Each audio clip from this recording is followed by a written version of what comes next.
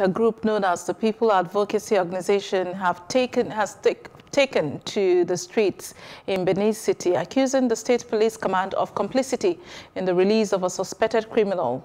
The protesters, while displaying several placards, urged the police to rearrest the released suspects and charge them to court accordingly.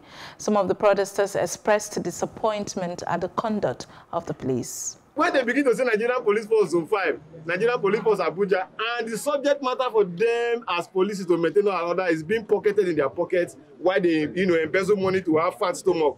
Some of us wonder how they want us who are the youth tomorrow not to go out and toe the path of lawlessness when we know we can pay police officers, to provide justice for us once we have enough, legal tenders in our pockets, as the case may be. It's so sad that today, Curtis Ugbo is promoting a native war in the land of Benin. And at the same time, I'm giving him warning to stop using the name of the great Oba of Benin as a weapon of intimidation to intimidate Nigerian citizens. And also at the same time, he should be careful of what he's trying to promote in our land. We don't need native. It is not because, as you alleged here, that the command compromise or they want to pervert justice.